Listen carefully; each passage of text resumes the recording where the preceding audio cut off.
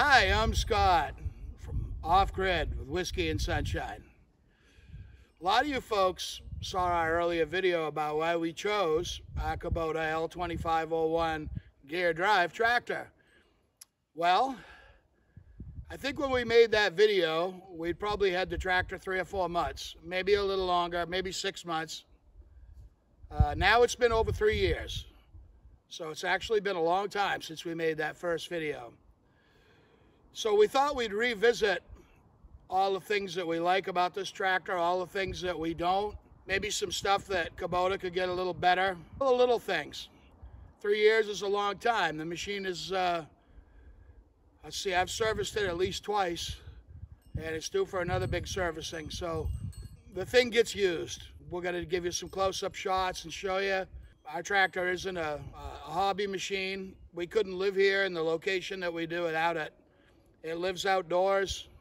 It gets all the maintenance that it's supposed to get, but it also gets used fairly hard too. So come along and we'll take a look at some of the things that turned out to be right and maybe some that turned out to be wrong with the Kubota L2501 DT. So first, let's talk about some of the stuff that we added onto this machine. Some of the things we did to it to make it our own. The folks down at Wallingford Equipment in Auburn were nice enough to add that weld-on hook in the middle of the bucket. I think all tractors should have that. It's kind of a necessity. Works really good for all kinds of things.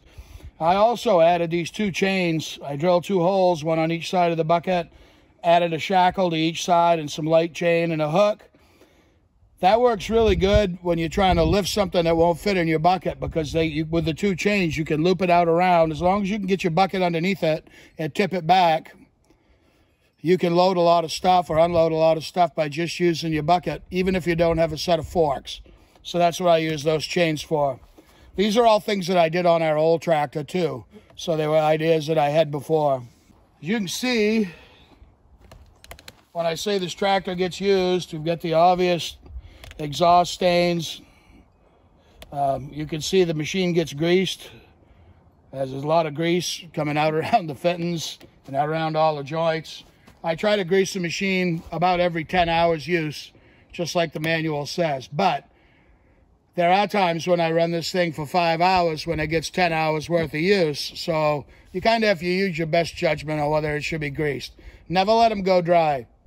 Unless it's something with a seal, over-greasing it isn't going to hurt. These pins, you can grease them to your heart's content. I added this saw haul so I can have a chainsaw on the tractor all the time. Right now I got this little homeowner steel on there. The saw haul's been a really great rig, a nice addition to the tractor. It keeps me from carrying the saw in the bucket. I don't have to worry about running over it because I don't know where it is. So that was a good thing.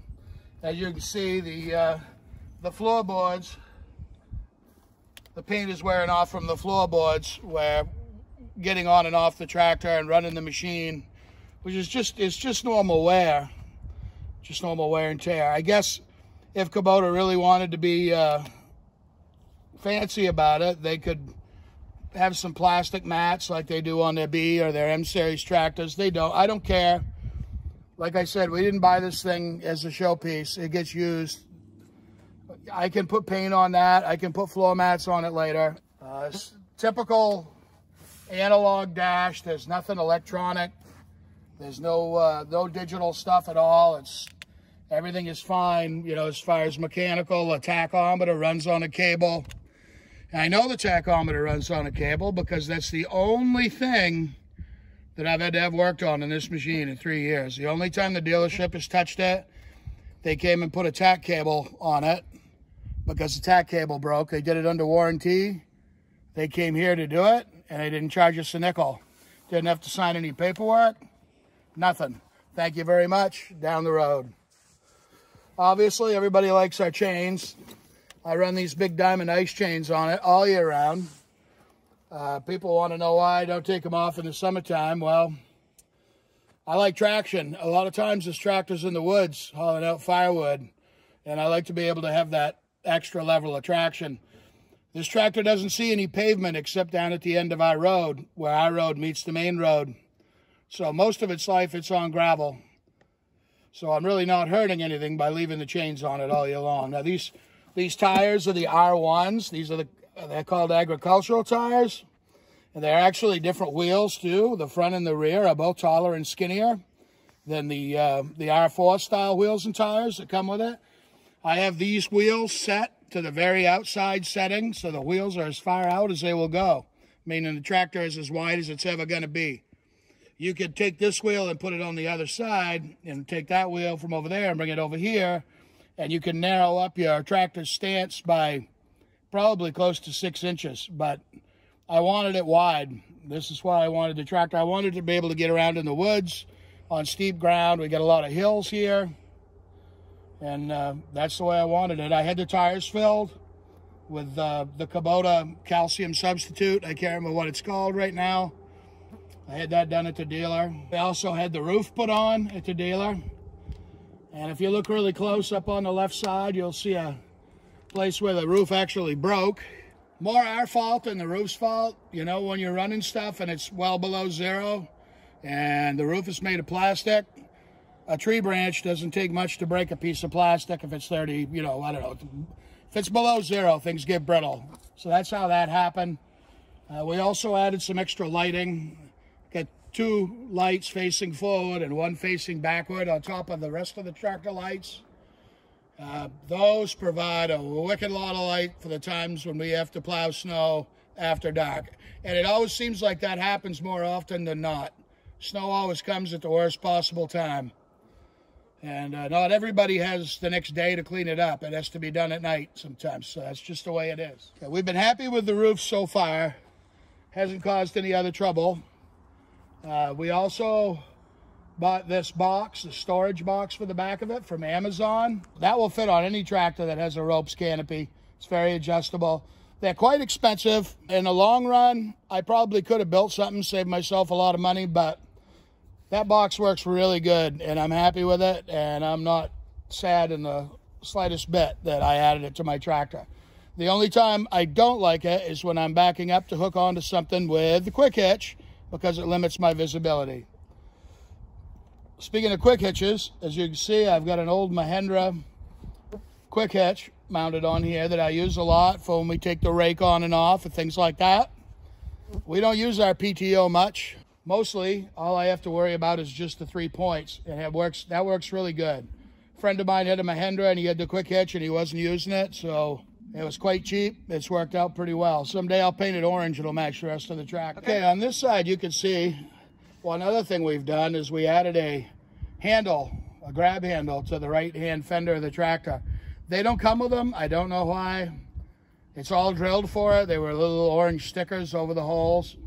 We just went and ordered the handle right from our dealer. I can't remember. I think it might have been like 40 bucks for the handle and all the hardware. And, you know, maybe that's a little pricey, but it's money well spent. I'm glad it's there, and I'm glad we did that too. Tractor gets plenty of grease. All of the grease points are oozing with grease.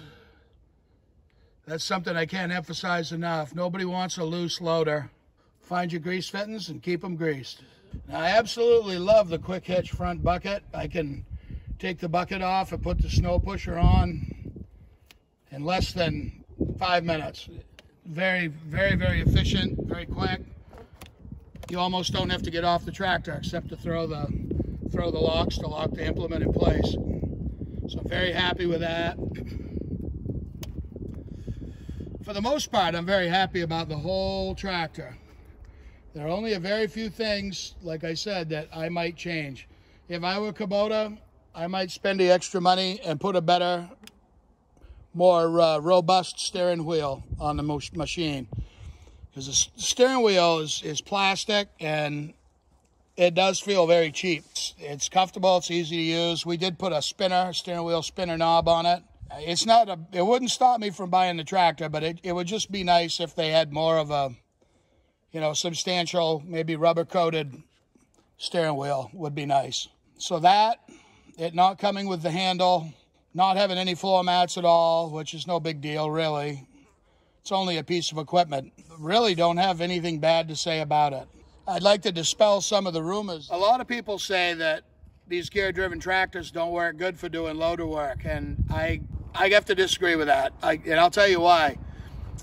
Basically, we bought this tractor for the loader and for the lift in the back on the 3-point hitch. We don't use the PTO very much. A lot of people complain because it's not a true live PTO. When you step on the clutch, the PTO stops along with the tractor. When you let out, it starts back up.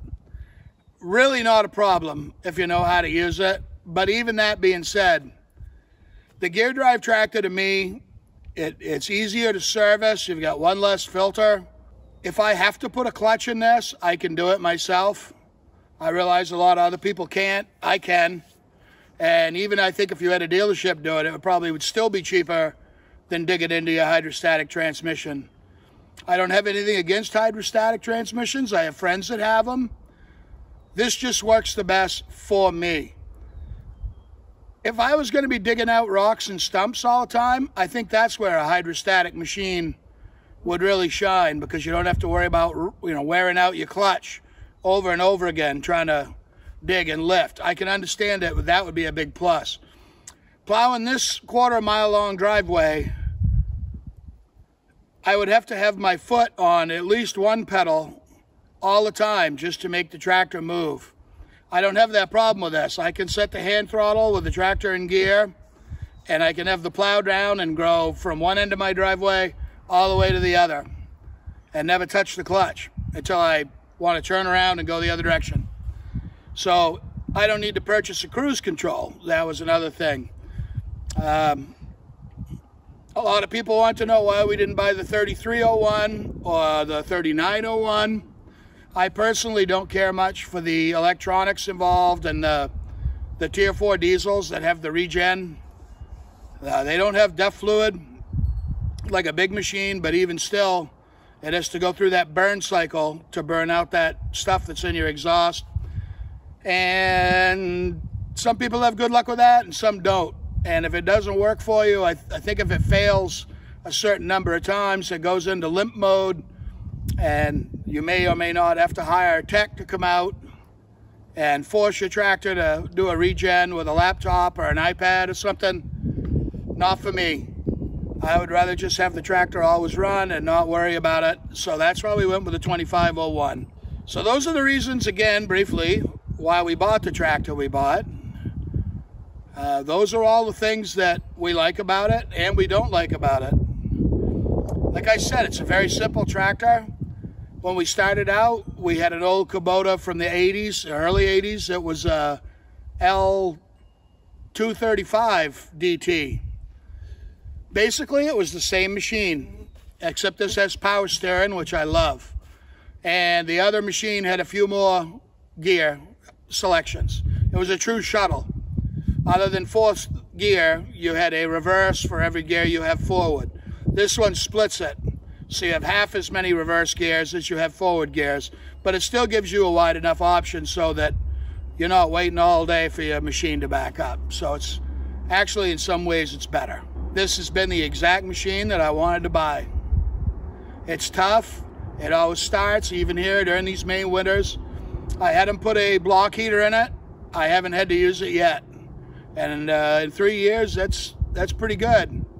It always fires right up. Sometimes it doesn't like it, but I don't do anything special to the fuel. Here in New England, they sell what they call winter mix in the wintertime. I think there might be a little kerosene in it, I'm not sure. But the fuel is thinner right out of the pump. Better for winter, has different additives, anti-gelling additives. I also, in every tank of fuel or every 5-gallon can that I buy, that I keep on hand, I put a shot of Power Service, the white bottle in it. It's a fuel stabilizer and conditioner, and it's anti-gelling in the wintertime. So I always keep a shot of that in it. Pretty simple, really. Use the fluids your dealer recommends. You know, buy the right oil. Buy Kubota filters. Kubota filters are way better than even the best auto parts store filters. If you don't believe me, buy one or look at one that somebody else has taken off. You'll see the difference, and you'll feel the difference. As long as you keep the right fluids in the machine, and as long as you keep the right filters on the machine and you do your part, it is my belief that this machine is going to be just like the first one we have and go for at least 20 years. I haven't seen anything yet that would prove otherwise. It's very stable, very solid, very dependable, very simple to run, very simple to service. So, that being said, I hope you've enjoyed our part 2 review, 3 years down the road, of the Kubota L2501 DT.